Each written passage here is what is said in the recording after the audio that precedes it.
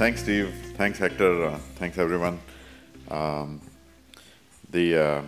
since I have 20 minutes, I thought that originally I wanted to talk about something very different, but then Dina Bitton, I don't know if Dina is here, Dina Bitton encouraged me to talk about this topic, and I think what I'll do is I'll speak for 10 or 12 minutes about this, and then probably there is more interest in questions, so we'll leave some 10, 15 minutes for Q&A.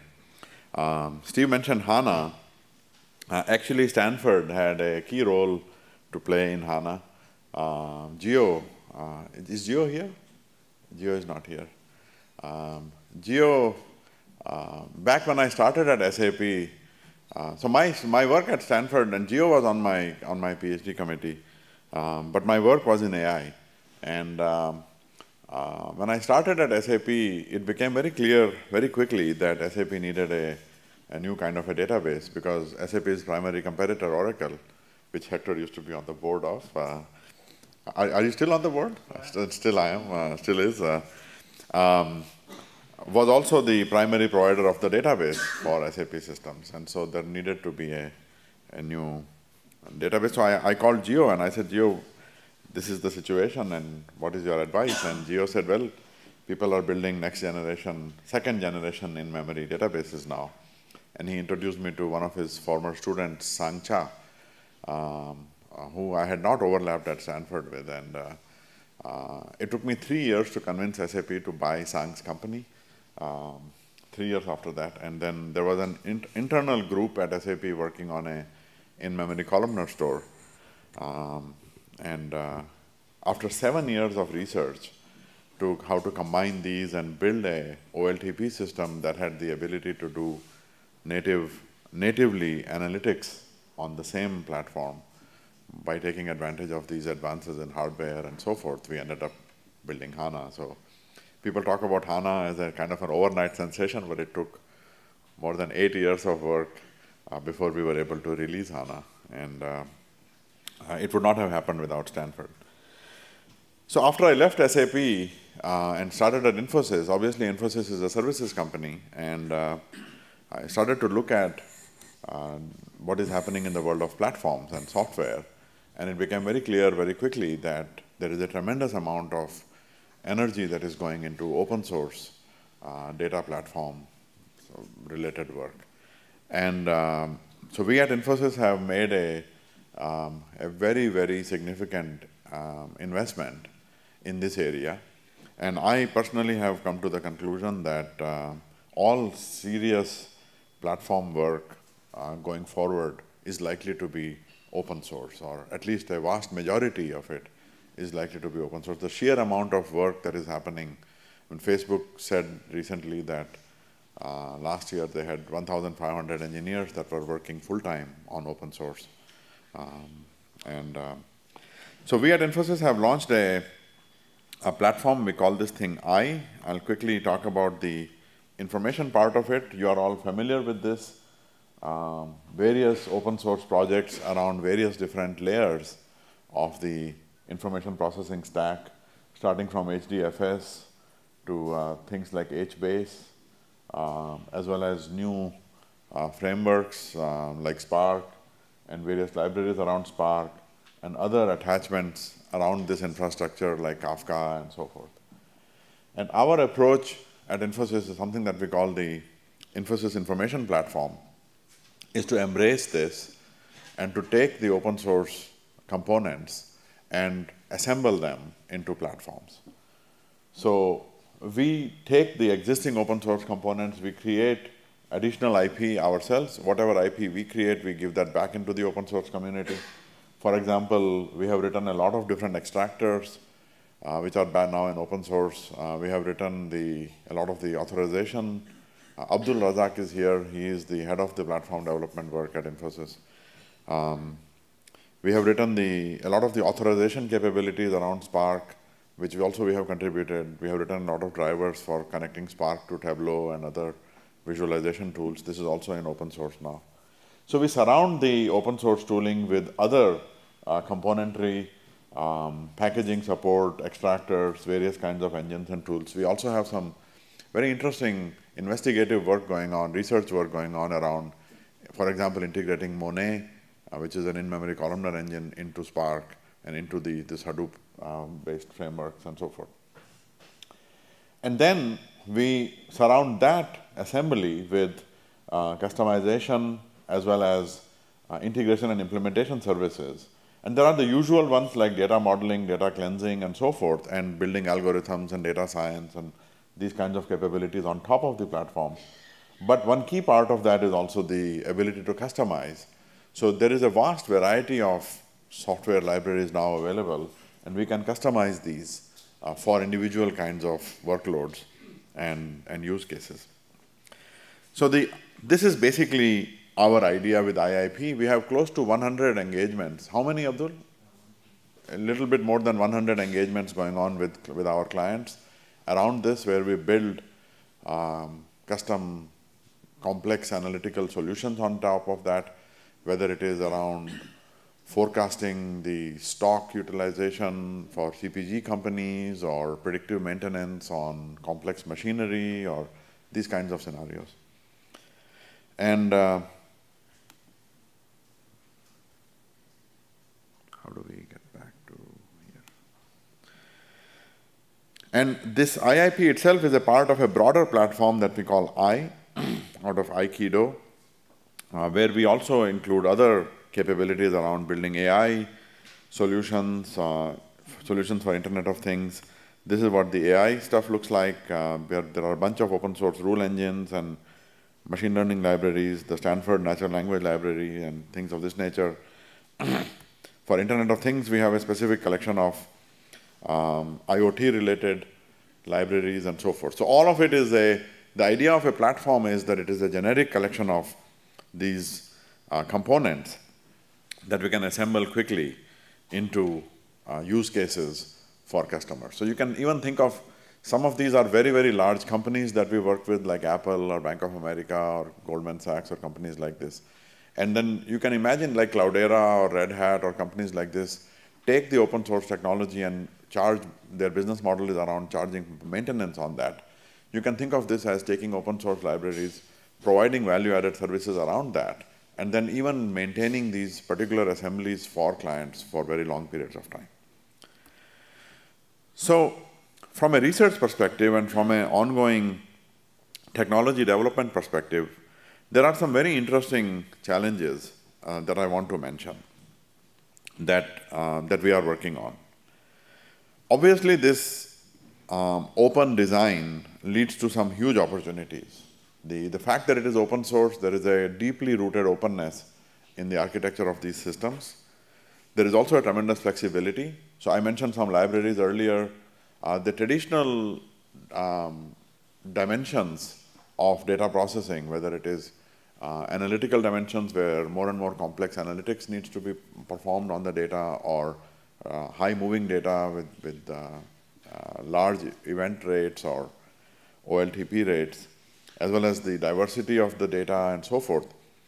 There is a lot of diversity available in open source components that can be brought to bear for different kinds of problems. And also, because it is open source, the cost of the software itself is nothing. There is no cost. However, at the same time, there is an ongoing cost of maintaining systems, the cost of change. There is a lot of concern, especially in the enterprise world, around the reliability of open source, security, and many of these kinds of resilience-oriented aspects of open source. And there is a unique opportunity that is emerging around optimization. So when I was at SAP, of course, the performance of HANA was one of the key things that we used to talk about. And I have found that there is actually a very interesting opportunity that is available in open source that we are working heavily on, which is to optimize the performance of open source systems after the fact, while preserving their openness. So what if we could take open source software and treat it as more or less as a specification, and then compile it, while keeping the code the way it is, compile it down for either for workload-specific areas or for different kinds of scenarios, or even for individual kinds of hardware. There are now many different variations on infrastructure that are available. around the kinds of interconnects between systems, or there are new architectures that Intel has been proposing with graphics co-processors, or even putting FPGAs right next to the processors on the motherboard, where interesting variations can be tried. So what if we could take the open source code and compile that down into specific hardware-specific configurations and things like that? If we were to do that, we would get the benefits of, or if we could combine different open source components, like we recently tried integrating MonetDB into Spark. And that gives us the benefit that for unstructured kinds of data, or for this NoSQL kinds of scenarios, you can use Spark. But for the more traditional SQL, TPCH type scenarios, we can use an in-memory columnar processor in MonetDB. And that to the extent that there are out-of-process penalties, or the fact that Monet code base looks very different than Spark code base, we can actually do work on integrating these after the fact by compiling the software better and things of this nature. Similarly, around security, we can perform after the fact hardening of the code base for specific kinds of cases around security. So if we were able to do that, we would be able to keep the openness of the open source systems and yet bridge the gap between what enterprises look for. And I believe that in this lies a tremendous opportunity for research on how can we do these kinds of, bridge these kinds of divides, where we keep the software open source, we keep the community's ability to work on it, while at the same time we remove the gaps around performance as well as around resilience and security. And in doing that, probably there are also business models that make sense for companies to follow. So we believe that over the next 18 months to 2 years, every one of Infosys's clients will adopt this kind of an approach. And we are really excited about this. We think that there is a tremendous opportunity here, not only to bring this kind of a platform into the enterprise, but also then, of course, to build new kinds of solutions on top of that. So that is my main point that I want to make before I open it up to questions, is that modern information processing systems are all about, and the need for big data, the need for complex analytical solutions is continuing to increase, and that modern systems have to address this end-user-oriented need for real-time decision-making. And with open source, with open data management systems, we have a unique opportunity to serve a wide range of scenarios. And increasingly, people are making these open source-based choices, even when there are commercial alternatives available, simply because once an open data management platform could be applied to a particular problem, the traditional proprietary software solutions are just not cost competitive enough, or even cost performance competitive enough. And we can do that with much better price performance and continuously leveraging the ongoing innovation that is happening.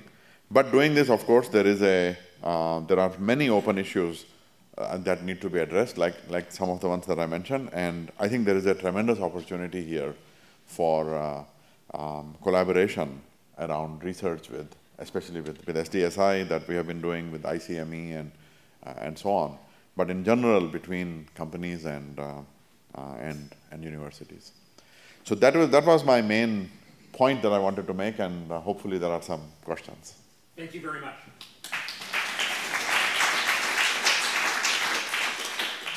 And thank you for agreeing to take questions. I know that you have only a few minutes before you need to catch a plane, so thanks for squeezing this in the midst of international travel. Questions for Vishal? Yes.